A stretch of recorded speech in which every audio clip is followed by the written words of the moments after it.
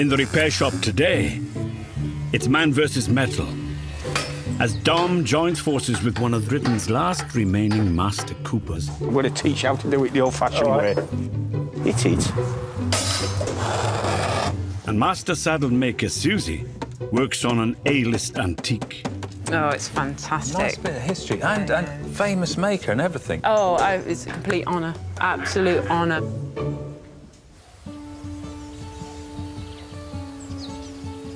It's a sunny, lovely day. See now this? Oh, it's just the life, isn't it? No work.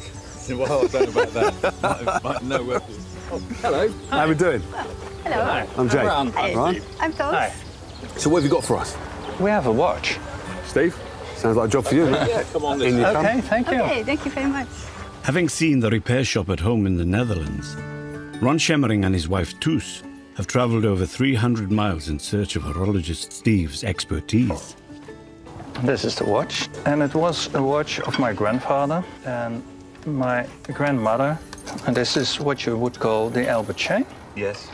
And this is my grandmother. OK. They were living in Indonesia before the war. After the Japanese invaded Indonesia in the Second World War, they were both arrested and sent to the prisoners of war camp. Oh, right. Yeah. My grandfather was taken to the Burma Railway to work there, and my grandmother was taken to a women's camp on Sumatra. Right. Fleeing from your house and being arrested, the only thing she could take with her was this watch. So she sewed it in her clothes, and it stayed there as long as she was in the prisoner of war camp. How long was she in the prison? How long was she? 4 years. 4 years. She sold that in there. In her dress. Yeah. I know items like this were traded as currency. For food. Yeah. Yes, exactly. Yeah. And not only would she be hiding this from the guards, but hiding it from the other interned people as well.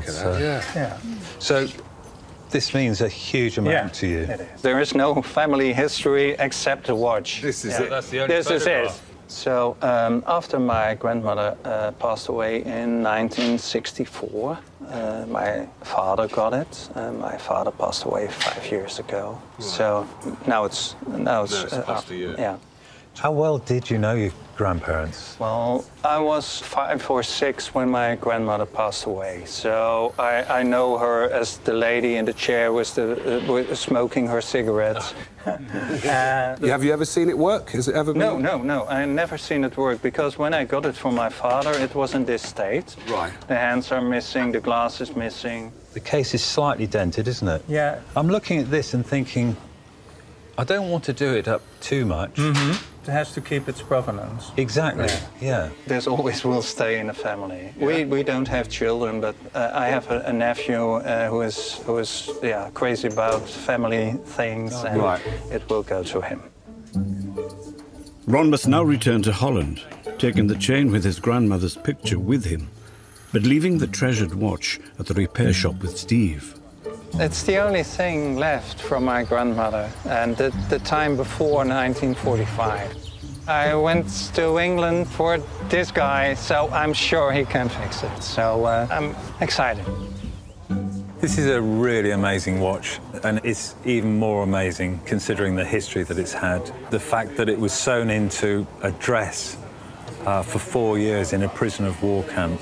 I think it's really surprising that it's actually survived in this state. A watch this size calls for some serious magnification. It's got some things in the case. The mechanism is fairly gunged up, actually. It certainly needs a jolly good clean through. Whenever you get that eye out, you know I want to have a go. How can I have a look at what you're seeing? There you go. Thank you. Oh, wow. So can you see why it's not working? There is power getting through there, so I think with just a good overhaul, maybe some work to the escapement. So will all of that, see this kind of dirt mark around there, that will go then, yeah? Some of it will, not all of it. OK. Well, because we want to leave some of the history. Yeah, and have a little hand in the middle? Yep, straighten these hands up, put a seconds hand on. And it really gives me great satisfaction to actually take a clock or a watch that's important to somebody, and you're keeping it alive, keeping it going for future generations. You've got to have a passion or a love to do this type of work. It is absolutely a passion. You want to go the extra mile, because you do go the extra mile.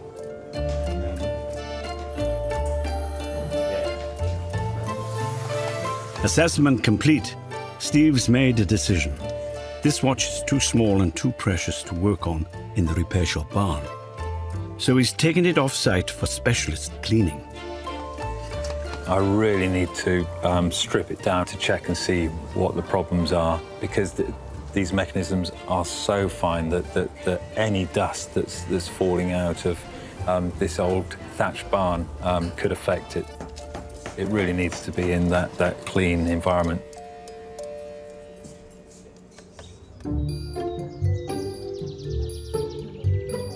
Next, a rusty antiquity, which should feel right at home in the rural setting of the repair shop. All right. Oh, yeah. Carolyn and Carl have travelled over 200 miles from Derbyshire, bringing with them a much-loved object from her old family farm. So what do we have here, then? Right, this is my grandmother's butter churn, which I inherited in about 2000. And it was originally in my granny's old house that I grew up in.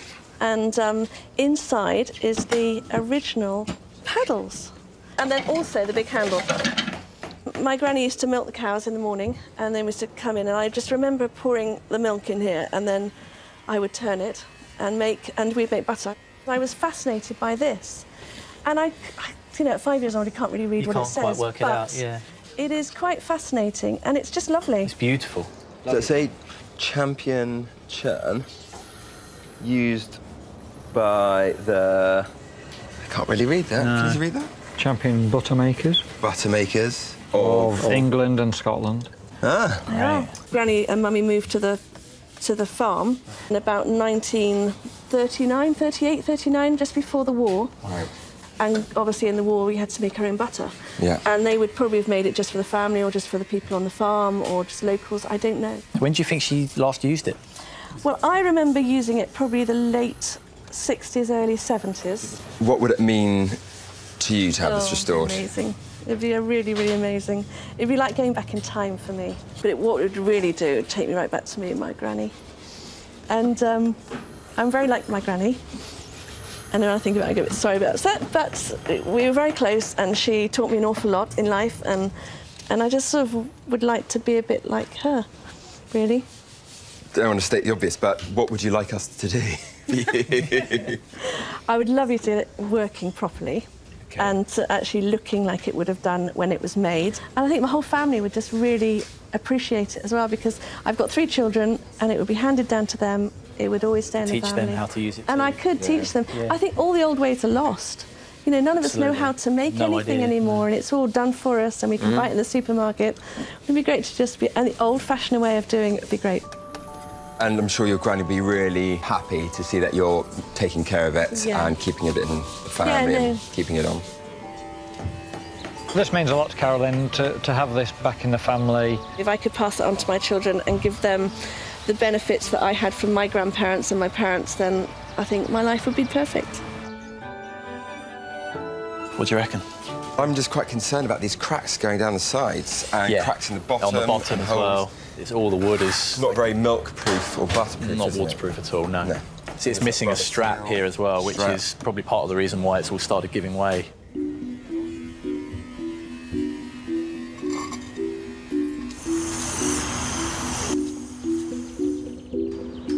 It's only once Dom has stripped the butter churn of all its metalwork that he can see the extent of the job ahead. First thing we really need to do is to see if it's got any leaks. So I'm going to fill it up with some hot water and see what happens, basically. I'm just sloshing the water around inside just to try and... Yeah, you can see, look, it's leaking like a sieve. There's all around the bottom, all these joints. It's where the wood's dried up, where it's not been used for so many years. It's been sitting, just, you know, all the wood shrinks as it dries out. So we need to rehydrate it by submerging it in water, and it should all swell up and hopefully seal up a lot of the gaps. To do that, we're going to have to put it in this big barrel, fill that up with hot water, and just leave it in there overnight.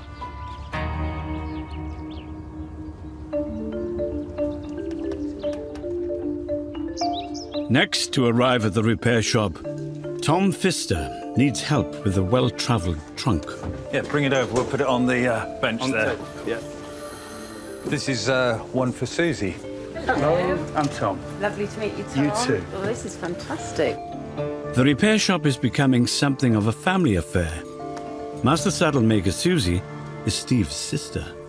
Oh, this is lovely. What do we have here? It's my great-granddad's trunk. Really? That's right. The lettering on this side, HFP, stands for what? Oh, Henrico Federico Pfister. And what did he use it for? Well, he used to travel a lot, so, I mean, he went to India and all over the world. Why was he travelling so much? He was an expert in grain. And he went to India to advise, I think it was the Calcutta government or the Indian government on cotton. All sorts of stuff. I mean, he went Greece, Italy, Spain. So a well-travelled yeah, I mean, all over the world. He went everywhere. Why we see all these dings and scratches and whatnot. And what make of case do we have? Oh, it's a Louis Vuitton. Really? Yeah, no. He was a wonderful case maker because people were beginning to travel a lot more. And so they started making cases for their specific type of travel. And some of them would have ironing boards in them or chests of drawers in them. Absolutely phenomenal. So each piece is fairly unique, but it was commissioned for that particular person and what their style of travel was. And it ended with one of my two great aunts. She gave this to me. I sort of found it in a pantry, buried under saucepans. And did you know what it was then? Did you know? Well, she did say, oh, Louis Vuitton. All right. These locks are pretty special. These are known as unpickable locks. Ooh, there's a challenge. Better not lose that. There's a challenge, and everyone's slightly different. You wouldn't happen to have... I actually found it. Look at that. Brilliant. Oh, so we've got a spare handle here. We have it. Oh, it's broken off here. Yeah. Do you have any idea how that happened? I do know exactly how that happened. Okay. My eldest son gave it a tug. We were moving house, and he. Okay. And then he got shouted at. Oh. When you have an article like this and then you have the story of who it belonged to, it's a wonderful way of reminding future generations of your family who that person was. Yeah. The story all revolves around this case, and it's a beautiful case. It's been in the family for over a century now, so it means my son who ruined the handle he can pass it on to his kids. It's a bit of history, isn't it? It is. It was always a bit nerve-wracking thinking that, you know, as years go by, it's going to get into worse and worse state and be irreparable. I feel excited to see how it's going to come out. I mean, it's nice to see somebody who knows what they're doing, who can repair it for me. This is a really nice piece, isn't it? Oh, it's fantastic. Nice bit of history and famous maker and everything. Oh, it's a complete honour, absolute honour. This actually looks thick leather. Yeah, it is thick. It's about 3 mil thick. Right. But you couldn't just have a case made of 3 mil of this size to go through everything it has to go through. It needs a frame, it needs a form. Yes. So it's mounted onto wood, and these studs go into the wood, holding everything together. And then the handle, I'll be able to renovate that. We can reuse that. Oh, can you? Yeah. You don't have to make a new one altogether. No, but the keepers here that hold the handle in, they're going to have to be remade. Should we get over to your bench and you can make a start? All right, that'd be fantastic. Ready? Thanks. Before Suzie can begin restoring the case, it needs to be made safe to work on. The hinge holding the lid on has completely collapsed, so she needs to make a replacement using new leather. This is a really nice way to cut an equal strap all the way down instead of having to mark it with a ruler and then cut by hand. The gauge is holding the leather in place whilst I'm cutting.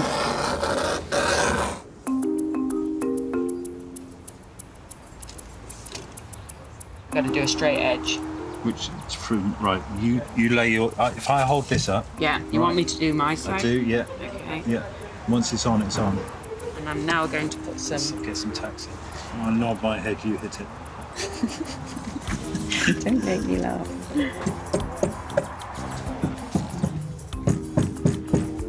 The pedigree of this vintage trunk has piqued Jay's interest. So it's a Louis Vuitton case. Yeah. I ain't seen one of these. They don't sell something like this anymore, do they? No, you don't find them every day. They're fairly rare. So this here, that's wood, isn't it? Yeah, it is wood. They would normally use pine or ash, something like that. All of the studs have the maker's name on. I do like this a lot. Yeah. This is nice. So, what have you found out about him? Well, I found out that he was quite a workhorse. He started his life working around about 15 years of age when he left home at 13 and he walked for 2 years to Paris. And he got a job You said he walked? He walked and ended up in Paris and got himself a job as an apprentice box maker. Went on to set up his own business and ended up getting a commission from Napoleon's wife.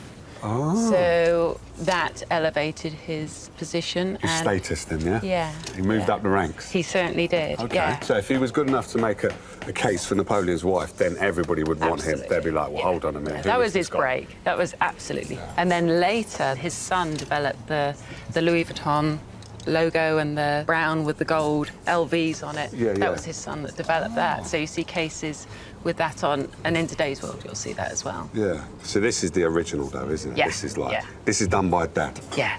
This is a wonderful piece.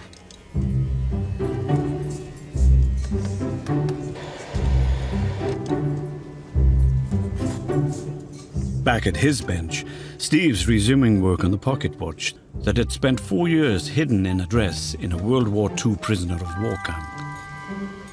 He's now ready to rebuild the watch and has called upon Cindy Welland, a specialist dial restorer. I'm just tracing all of the numerals, so if anything disappears during the cleaning process, I've then got a 2-scale replica of it. The most important thing is that we keep as much of it as original as possible, conserving it rather than restoring it. I'll give this a gentle clean.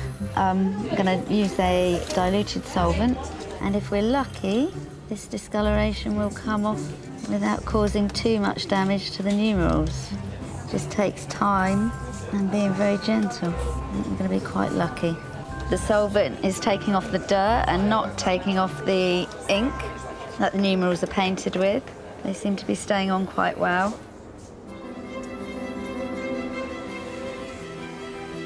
Clean-up mission accomplished. As Steve begins the rebuild, Cindy must painstakingly hand-paint the numerals that measure mere microns across.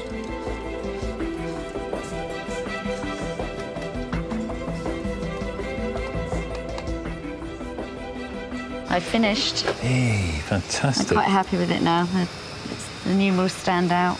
That is really, really good. And the minute ring is just incredible. It was tricky. I think that is brilliant. You can still see some of the discoloration, but... Yeah. And I think because you haven't cleaned it, all off and shone it up, I think that actually, that's going to keep the integrity of the piece. I think they're going to be so pleased with this. I'm chuffed to bits with that, so good. Well done. Over at the metal workshop, Dom has been joined by Alastair Simms to help with the 160-year-old butter churn. Hey, you must be Alastair. Hiya, Dom. Nice to meet you. Nice to meet you. Thank you for coming down. Not a problem. Come and have a look. Alastair is one of Britain's last remaining master coopers, skilled in the ancient trade of making casks, barrels and other containers out of steamed wood, bound with metal. A craft that has been around since the Roman times. I think it looks really, really good. I think it looks watertight, I think. OK. So I think what next thing to do is to make some hoops, which are the bands that fit on here, because obviously you've got 2 missing. Yeah. So we've got some hoop iron. We can make 2 new hoops to go on there. So it's 49 inches, piece of hoop, and then... Do you want me to just cut that off? Yeah. I've got the grinder. No. I've got a grinder. I've got to just chop it off with a cutting disc, no? No. Yeah, I'm going to teach you how to do it the old-fashioned way. But with this? Yeah. Go on then, I'm standing back here.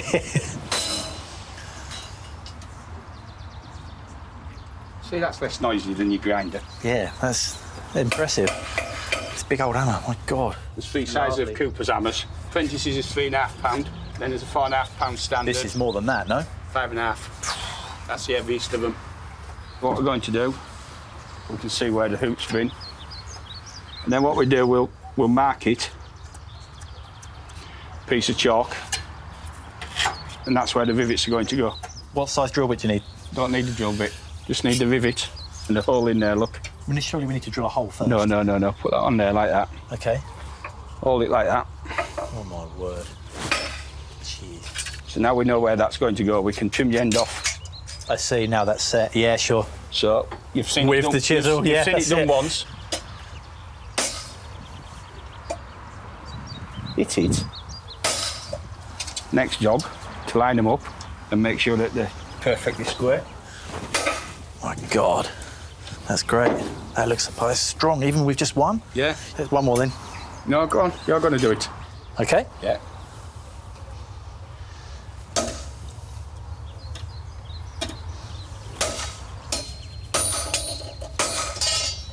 How's that look? It's better than your one. No? Yeah, I'll let you off, it probably is. Next, Alastair fits the hoop to the churn and eases it down over the barrel with accurate strikes of the hammer. It's been an education. I've learned so much from him, having a go at the rivets and just looking at his tools, and everything he's got is so specific, and he's, you know, it's beautiful working with him. True craftsman. It's been really good fun. It's great. It's almost down, isn't it? Thank you very much. Oh, thank you. Thank you. Pleasure working with you. You too. Steve's nearly finished putting the microscopic components of the wall watch mechanism back together. I'm just putting the final, more delicate parts in. Quite nervous about doing this, actually, because I find these jobs, doing such small jobs, quite difficult. I usually work on clocks, not watches, so to do such an important watch is quite pressurised.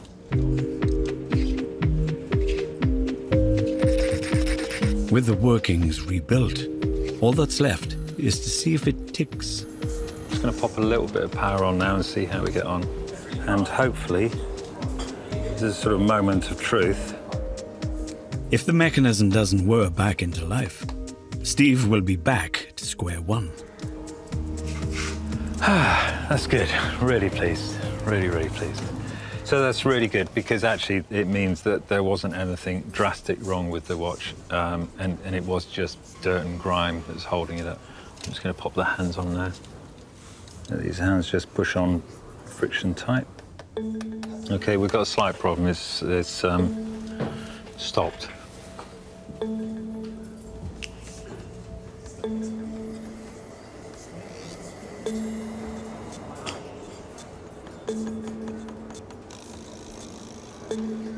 OK. Well, that's a relief. It was just the seconds hand touching the dial. Thank goodness for that. The seconds hand is actually attached to a very fine part of the mechanism, and the slightest bit of friction actually will stop the watch. So it's very important that that doesn't touch the dial. So very pleased that that's all it was. With the mechanism up and running, Steve can begin to fit the delicate watch back into its casing.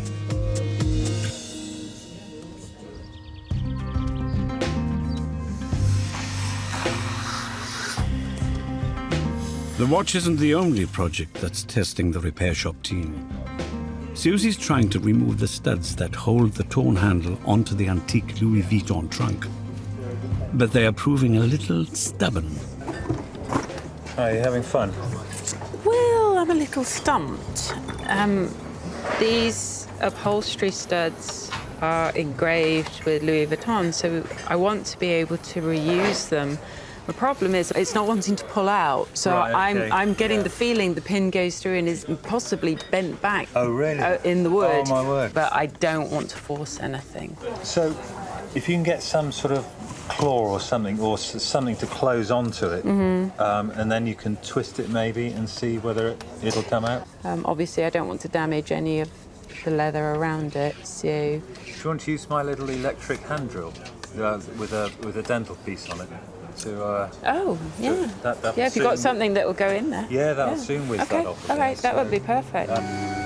Steve drills away the leather to try and uncover the stud posts, so that Suzie can work out how to remove them. Yeah, I think a little more here. I really want to expose whatever is in there. But to no avail. It's really stuck, isn't it? It's really, really, really... If I pull it any more, it's just going to destroy this.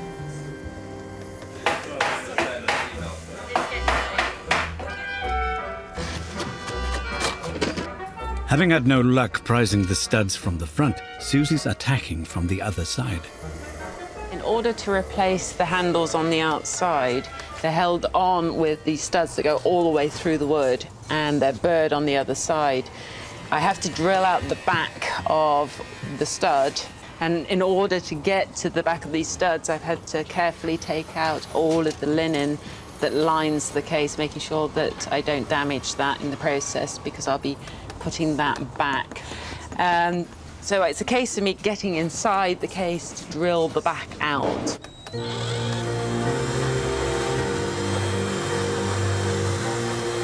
There we go. I use my handy-dandy little magnet, and I'm just going to remove these filings. So you can see there is the original stud. After I've drilled out the rivets from the back, I have to release them from where they've lived for the last 100 years. I have 2 out already. I have another 8 to remove. Just very gently get in behind it. This has ended up taking a lot more work than I initially thought, but it's okay. You just keep peeling away, remembering somebody made this case, so we can remake it. I'm just taking my time. You never want to rush it. You don't want to feel the pressure of time. Gently does it. Perfect.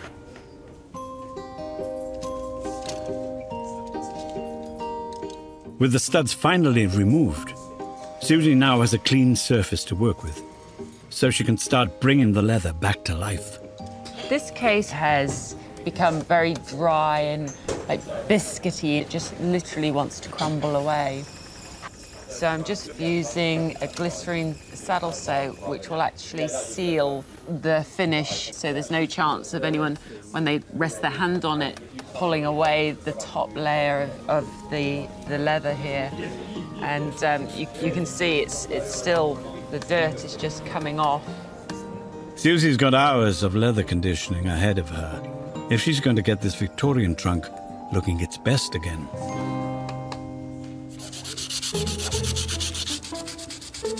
With the butter churn now watertight and bound by its hoops, Dom can begin work on the metal parts of the churning mechanism. They've been blasted, stripped, and now they're bare metal. And now we're going on with the paint, which is a super hard wearing, like satin black finish. Next, the lettering.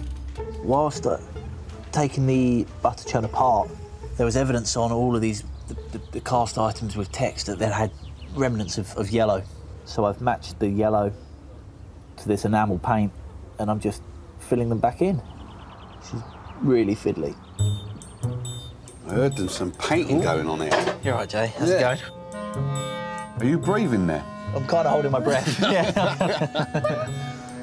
You've got a steady hand, though, I'll give you that. Thank you. You're not shaking. Thank you, no. You know why I'm sitting here. You know I want to have a go, didn't you? I haven't finished this one yet. It's got the biggest letters of all. All right, what I'm going to do is I'm going to go for the end first. I always like working backwards. Oh, wow. Yeah, that's good, it's good. Breathe. You breathe, yeah, can't hold your breath. Don't shake. Keep it steady. C. Oh, no, that C's not as good as your C. It looks more like a G now, doesn't it? Yeah. Oh, man. You know what? I was doing so well. Got the champion going now. I could go. No, it's good. It's really good. Yeah? I'm impressed. No, you know what? That's hard. That's really hard. Thanks for your help. No, you're welcome, sir.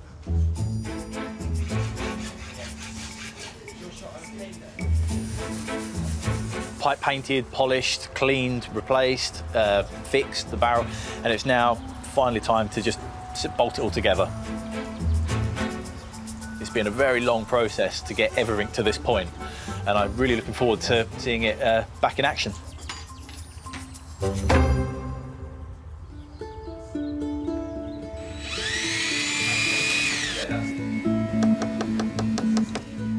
It's been a challenging repair for clockmaker Steve, working on the minute pocket watch, which had seen turbulent times in a World War II prison camp. There's the timekeeper. How we doing, Steve? Yeah, good, thanks. Got all the mechanism done. It's ticking away beautifully, look at that. Oh, yeah. But you know what? I need to sit through that. You do? It's that way, isn't it? Is it? No. Oh, it's that way. Oh, wow. With the watch completed, Oh, look at that. Steve's now got the important mission of hand-delivering this valuable heirloom back to its owner. So, I've actually got to get going. Lovely job. Well done, Steve. Yep. Ron's 82-year-old mother is too frail to travel, so Steve has come all the way to the Netherlands. I'm really looking forward to seeing their reaction to it working well and looking so great. And also just the thought that it's had the most amazing journey and this is just another part of it. I'm very excited at last to see the watch back. Everybody will be excited to see it restored in its original appearance. This watch is the only item connecting Ron to his ancestors. It survived the horrors of a prisoner of war camp, kept hidden by Ron's grandmother, sewn into her dress for 4 years. But the rigors of its journey had left the watch broken and battered. After surviving the war, it should be in one piece again. Eagerly anticipating the return of the watch is Ron's mother, Katerina, and his nephew, Martin, who will eventually inherit the timepiece. Hey, hello, Stephen. Nice to see you. Come in. Thank you very much. This is my family. Hello. This is a moment I've been looking forward to because I know how much this watch means to you all. I am very excited for this moment. Oh, man, Wow. that looks great. And the movement is working. That's great. That's great. It's wonderful. Yeah, that's Thank really you. wonderful. Yes. You did a great job. Beautiful. This has been the most wonderful job to work on because I knew what this meant to you and I know what an amazing history this watch has had. It's beautiful. I can't thank you enough. Bless you. It looks great. Thank you. Thank you very much. Beautiful. You did a beautiful job. Thank you very much. I'm very, very happy with it. And I'm sure my late husband will like that too. Thank you so much. To reunite the watch and the chain with grandmother. Absolutely. Fantastic. That looks great. Nice. That looks complete. Yeah, it's complete, isn't it? There's the picture of your grandmother. Yeah. Good. It's the end of the road, isn't it? It's his memory for his grandmother. Yeah. Yeah. Am I right? It's home again. Thank you very much. Yeah. Thanks. It was an emotional moment for me because I loved my mother-in-law very, very much, and I knew what a difficult time she had. I think this watch is a symbol of courage, and for us, very important.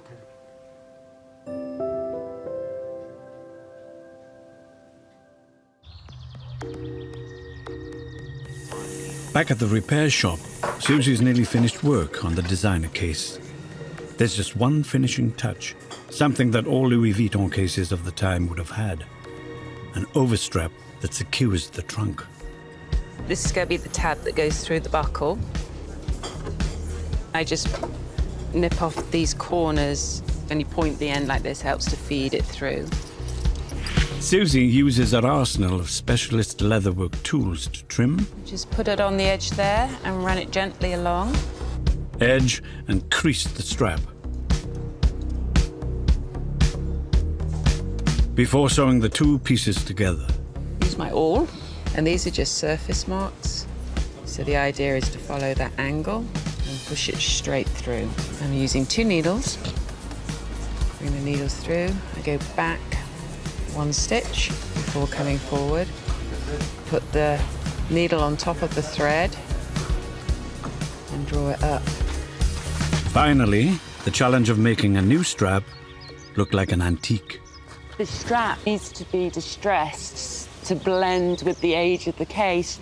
And gravel is wonderful for creating all sorts of scratches and indentations that will make it look like it's had a bit of a life. Yeah, it's coming out great. Liking that.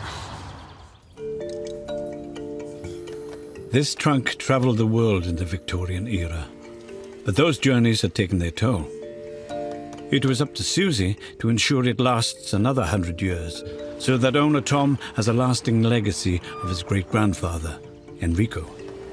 Hey, Tom. Hello. It's good to see you again. Yeah, you too. Yeah, how are you? How are we doing, mate? You all right? I'm all right, I'm good. Good. What did it look like when you brought it in here, then? Oh, it was trolleyed. Yeah? Bits were falling off. It was a little tired. It was it's seen better days. You ready to see it? I certainly am. Just stand back. Oh, wow. Amazing job. It didn't come in originally with its overstrap. No. So I was able to make a new strap and make it look like it'd been around the world several times. Yeah. And then you remember the handle that side, which was broken. Oh, God, yeah, well done. And then the back, do you remember it was split all the way along here? So I made a leather hinge. So what would Enrico think of this now, that he could sit in this form of glory? I guess he'd be amazed, really. Yeah? Yeah, I like to think he'd be pretty chuffed.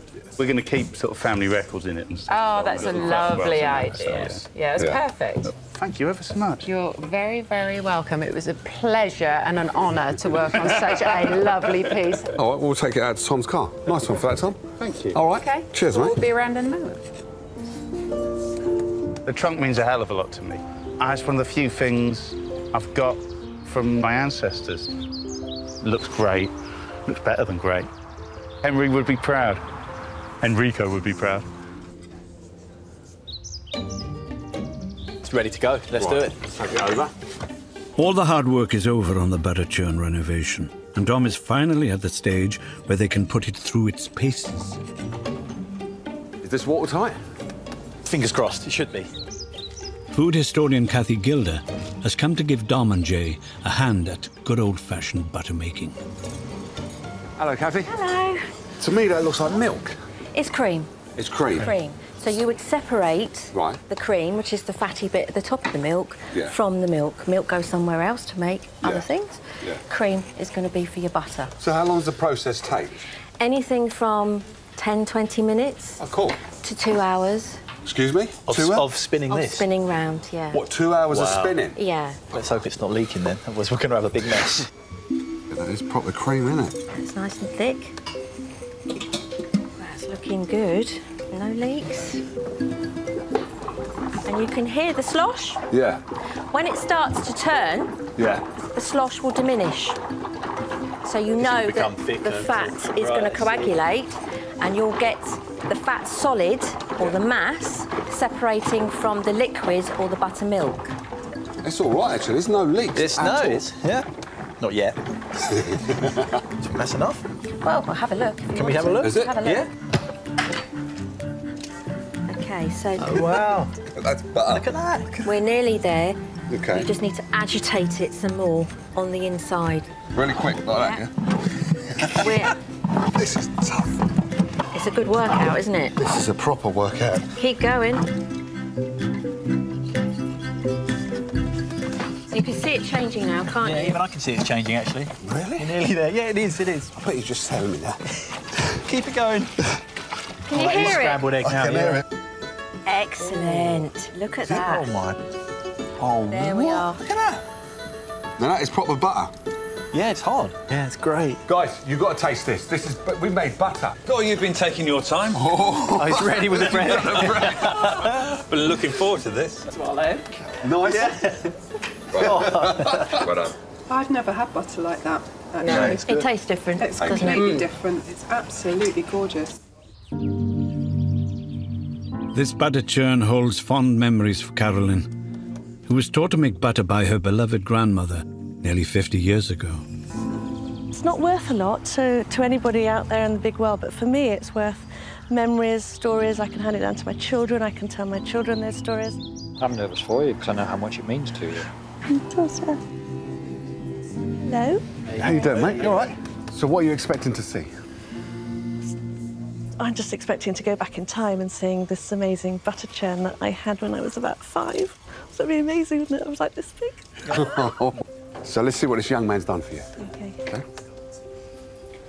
Oh my God! Wow. Oh, that's unbelievable. Unbelievable. Oh my God! That is absolutely fantastic. It's not what I was expecting at all. That is unbelievable. That is amazing. All of this, do you remember we couldn't read? Yeah, you couldn't even read it out. No. Thank you so much. Absolutely fantastic. That's nice, isn't it? It's absolutely beautiful. You're welcome. Don't want to cry, but oh my God! Is it as you remember? It's better. Oh, bless you. It's a lot better than I remember, done, but mate. it's Well just done. amazing. Well done. Well, I didn't even know what to expect. But you couldn't read this, you couldn't read that, you couldn't see this. Detail and everything, that's It didn't even incredible. turn. It actually works. We made some butter. No, really, I'm not joking with Oh, you. you're joking! Look, we've got, these are yours, if I remember rightly. Oh, yeah, they are, yeah. That's yours as well. That's just how it was. Yeah. Fantastic. That is amazing. So all in there is where that butter's come from. Incredible. I can't believe that you've done this. It is just far in excess of my expectations. Granny will be so proud. Yeah, she'll be looking down, smiling to herself, going, ah, she's got some work to do now. It's nothing like I expected at all. It's better, bigger, more just overwhelming. It's great to see what it would have looked like all those years ago, and it must be, what, 150, 160 years old? Yeah, easily now. And to see the butter, oh my gosh, I can't believe it. They made butter out of it.